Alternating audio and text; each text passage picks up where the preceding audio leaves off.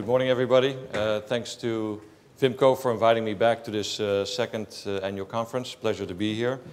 Name is Alex Roepers from Atlantic Investment. First of all, thank you, Professor, for giving this very interesting overview and tutorial. It's certainly very helpful. Maybe we should tour together. You know, it'd be good to have you as a, to start everybody off. With regard to the Against Malaria Foundation, I was very impressed with the work that's being done, and Atlantic is pleased to donate 4,000 euros at this conference for that cause. So happy to do that. It's a great effort and very well organized. So well done.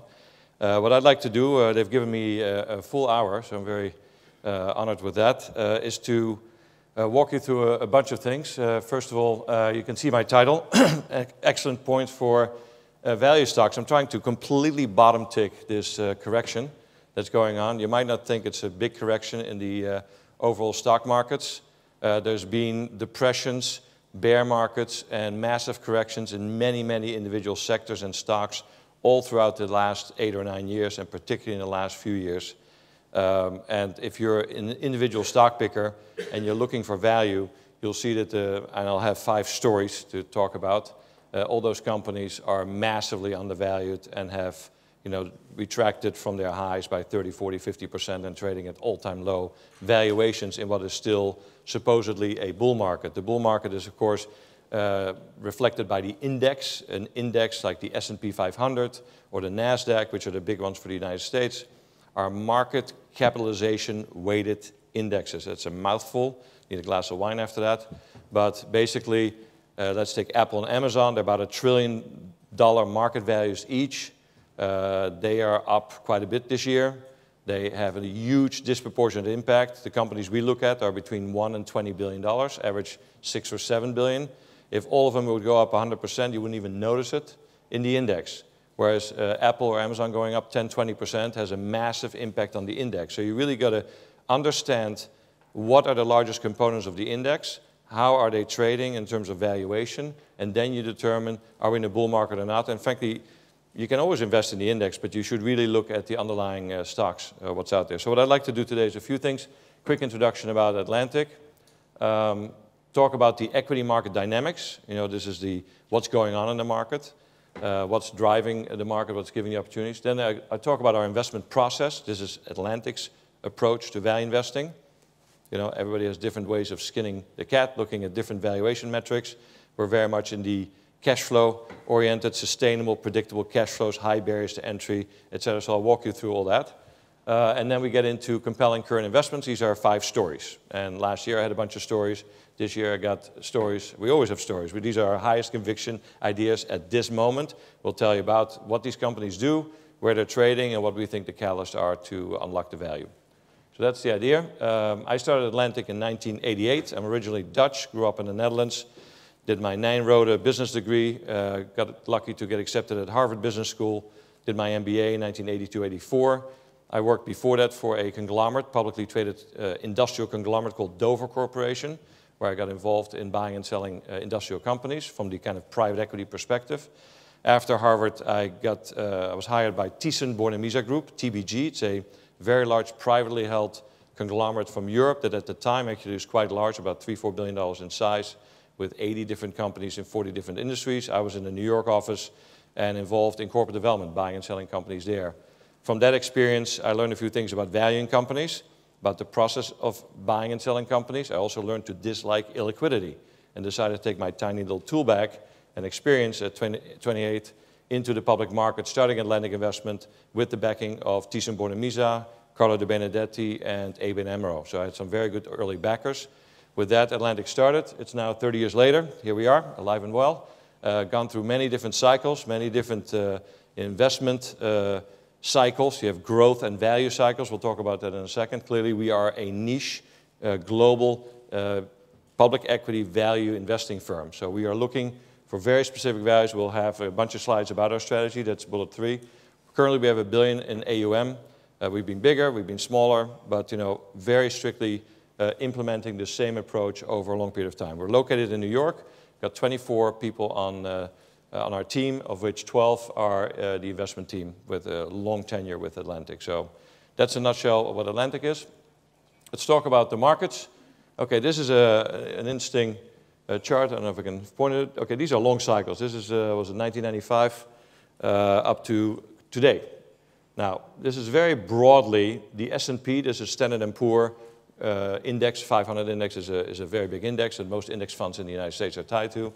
And you have growth stocks and value stocks. Now, growth stocks clearly are the ones who are, have growth, top-line growth opportunities, have higher multiples and all that. Value stocks would include companies that don't have these kind of growth opportunities, but are solid. And so it's a very different camps. Now, there's some gray areas in the middle, but this is a separation of the two camps in some form or fashion. And broadly, this is correct what has happened.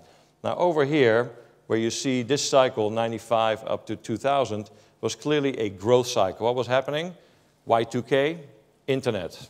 Biggest companies driving the markets, Microsoft, Cisco, EMC, Oracle, eBay, America Online, companies like that. In fact, those 10 companies, I just mentioned 7 or 8, 10 of them in 1998 during a crisis, there was an Asian crisis, as you may recall, there was a disaster situation with a hedge fund called Long-Term Capital Management that was highly levered and needed to get bailed out to avoid a massive sell-off in emerging market bonds, etc. All that caused a systemic risk fear situation. Amazing stuff happened during a systemic risk fear situation, just like 2008, where value investing strategies and others are collateral damage for a while. I had my largest position in August of 1998, a company called Ball Corporation, making aluminum beverage cans for beer and Coke in the United States, no foreign exposure, went from 45 to 25 in 5 days. Okay, that's like a crash, okay? We came back to 45 4 months later, but it was all in that environment. During that environment of 98, where we had massive drawdowns in individual stocks and in the market because of this fear and panic selling, the top 10 stocks were up 90% on average that year. People said, you know what, forget everything, I'm going for liquidity and growth stories. So the stocks I mentioned, those tech stocks, were up 90%. That, because of their market cap, they brought up the NASDAQ 40% for the year. 1998 was up 40%. A year that was, to us, seemed disastrous. The S&P was up 26%, the market-weighted S&P, and the unweighted S&P 500 was almost flat. The value index, the 1,700 stocks equally weighted, was down 10%. Value investors like Michael Price, Mario Gabelli, little Alex at the time, were all down 10% for the year. Well, that sucked, professional word. That was bad. You go into 1999, who the hell's raising money in 99? Well, not us. We're like just defending and holding off. And in 99, everybody who raised money were the guys and the women who were invested in those 10 stocks and had 40, 50% up years in 98. Of course. Money chases performance. It's the weirdest thing in my view because I buy stuff that's down. So if you buy a car, a house, or a dishwasher, you buy it when it's on sale, not when it's just skyrocketed, right? If you buy contemporary art, you buy when it skyrockets. When you buy a stock, you buy when it skyrockets, unless you're a value investor. So that's what happened in 99. Very natural behavior. The tech bubble is purely a result of all that. So in 1999, the average tech fund was up 145%. And I had many investors that I had, the ones I had left at the time, saying, why don't you just buy some tech? I said, I can't do it. I'm going to get a rash. I can't do this stuff. I don't invest in stuff that's flying up with high valuations. Well, and in this market, you have a company like Cisco, which makes the plumbing for the internet, and the internet was it, right? So $20 billion stock growing at 20, 30% a year, that's where you had to be. Well, Cisco ended up trading at 25 times revenues, $550 billion market cap. The most expensive stock in the world in the end of 1999 was Cisco, okay, maybe into early 2000. You want to punch up the Cisco start today, it's at half the value 18 years later. Not that that means that this will happen to every stock that's up there, but just saying, it was ridiculously overvalued, and people were just throwing money after what worked. Please don't fall into that trap, okay? Always question, what is the value of the thing? Calculate the enterprise value, which is very simple. You can do it at home. Price of the shares times shares outstanding. You all know that. And then plus the net debt or the cash. And so that was the tech bubble, right? Up 145%. Early 2000s. Funniest thing ever. Steve Case from America Online, with all the funny money of the market value of America Online, goes out and buys a real company with stock called Time Warner. with Bugs Bunny and CNN and all the stuff that's inside of Time Warner. A real company. Took 100 years to build. Lousy $80 billion market value. They had $200 billion. Boom! On stage at the press conference, Steve Case, who normally walks around in a T-shirt because California style, was dressed up in a suit. And Jerry Levin, the head of Time Warner, figuring, oh, I'm now joining the new cool crowd, was in a T-shirt. It was the funniest thing ever. Anyway, that was a disastrous M&A deal. In my January report of 2000, I wrote, if there's ever a bell at the top of this nonsense, it is that deal. Okay? I was about 6 weeks early. And so 6 weeks later, I think in Holland, Worldline went public, which was another AOL knockoff for Europe, was really the bell at the top. 9th or 10th of March is when everything went the other way. And I was actually in meetings in Geneva where 98 or 99, I would invite 40, 50 people, maybe 10 would say yes, and then 3 would show up, and they all feel bad about themselves being there and about me. It was all embarrassing. And literally in 2003, I needed to rent a ballroom at the Hotel du Rhône, and it was only standing room only. And I only could joke about it because I said, listen, the way I find shorts in the United States, so I go to the Plaza Hotel, at the time it was still very much a hotel, I go to the DLJ Emerging Growth Conference, and I literally walk through the hallways and see where the people are piling out of rooms, write down the name of the companies presenting, and pretty much do a tiny bit of analysis and short it, And that's the way to do it. So I'm a little worried about all of you being here. So here, in cycles, this was clearly, I think everybody agrees, this was a growth cycle that ended in a bloodbath for those who were in it. And there were all these portfolio managers, all the venture capitalists, all gone. You don't even hear about them. Few have survived. People forget, and then a new generation comes in. So we had then a tremendous tide with us in value investing from the early 2000s until the crash roughly, or a little bit before the crash of 2007. And it was incredible. Then the crash happens. Okay, we don't have to go through all the details of that, but post-crash, it's been basically said, okay, people said they're very scared about a bunch of things. They want to be in larger caps, they'd rather be in an index, and they'd rather be in growth stories. So we've had a 11-year growth cycle. Now, during those years, we have made money here and there, but it's not been easy being in undervalued mid-size to smaller cap stocks. So that's where we are.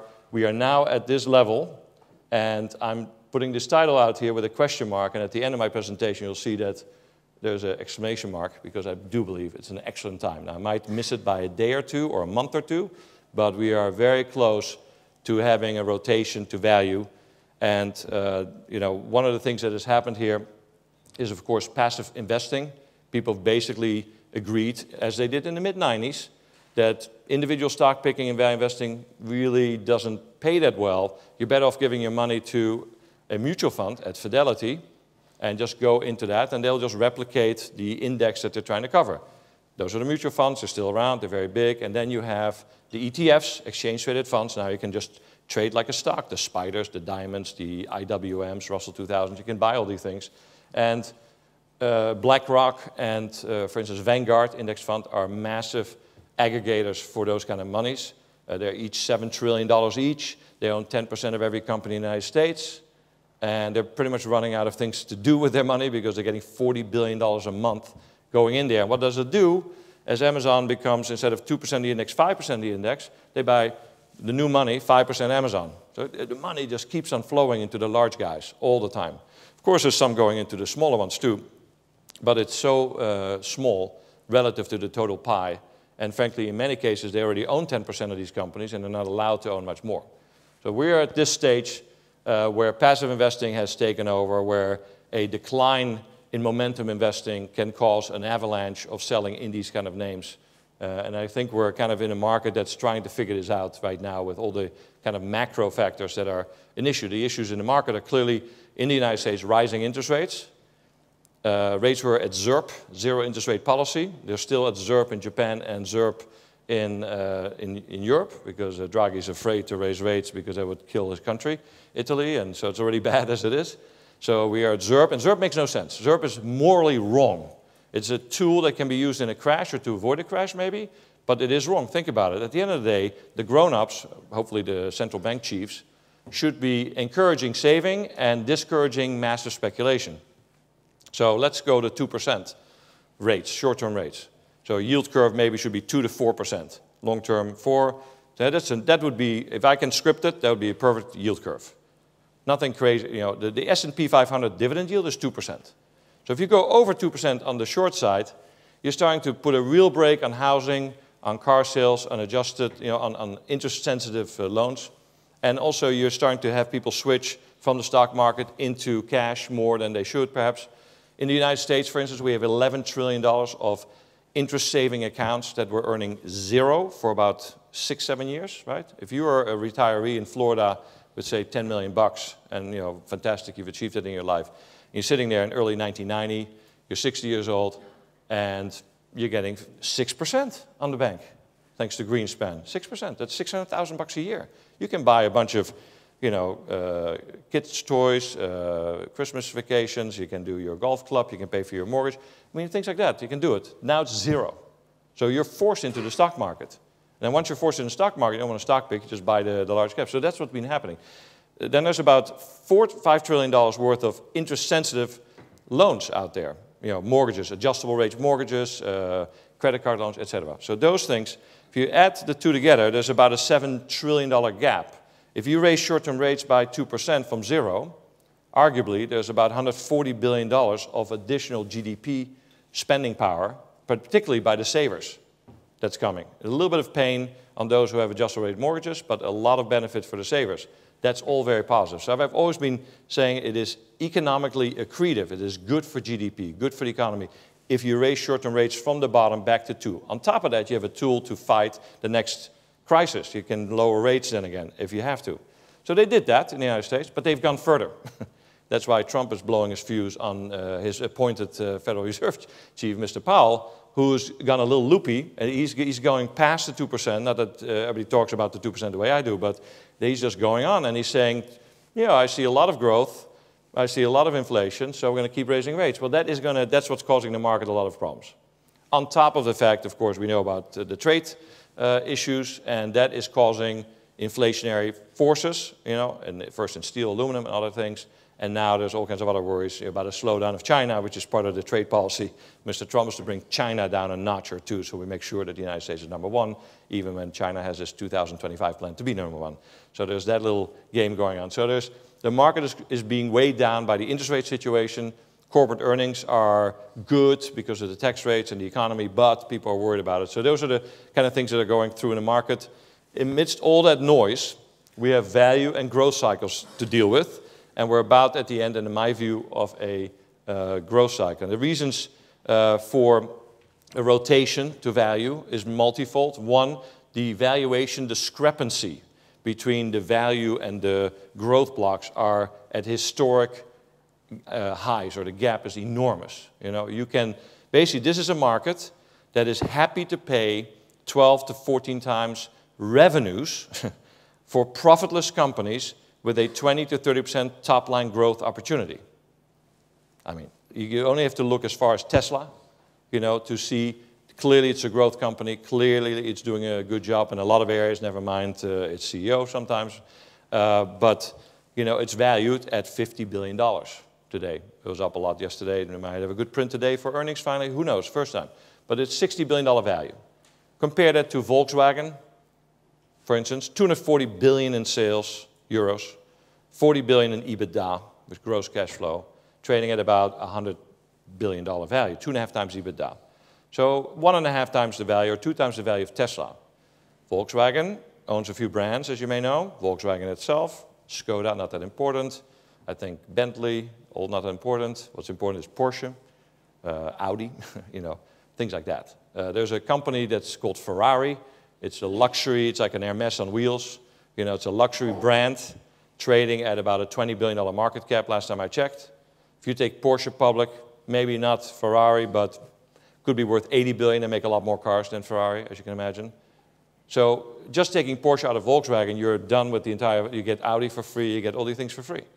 And you get a dividend yield. So this is the kind of market we're in, right? So you have all kinds of rewards for high growth stories up to the crazy levels, whereas normal companies that are not growing at that kind of level are trading at 5 to 8 times after-tax earnings. So that's where we are. So you got that as a, that rubber band, you can only pull that far. I mean, gravity does not go out of favor. Some people say, when will it ever turn? So, well, it could be an article, it could be a collapse of an Amazon or a Facebook, anything like that. Any collapse of, you don't wish bad on any of these names because a lot of you are invested, a lot of my clients are invested. I wish everybody well investing in these names, but just be aware what you're owning when you're in these names. They are full of risk. Now, there are some cracks going on in the FANG index. FANG is Facebook, Amazon, Netflix, and Google. You can throw Apple in there, you can throw Microsoft in there, but these are the big guys. Facebook is having some issues. There is, in the late 70s, we had AT&T. It got busted up because of regulation. It was too powerful. Amazon, under regulatory review, okay? Amazon, trading at 60 times earnings, $1 trillion company. What can possibly go wrong? Nothing, except that the growth rate slows down. Law of the big numbers. You can't grow at 60% of your $1 trillion company. Well, I might have said that when they were at 500 billion, and I was wrong. So maybe I'm wrong again. Fine. If you're wrong and you own the stock, if they grow at only 20%, the stock will come down by 50%. So that's the risk that you're having with your largest market cap or one of your largest market caps. So it's regulatory risk. It is law of the big numbers risk. It is, a whole bunch of issues are with the concept stocks like Tesla versus the old names. Another thing about rising rates, okay?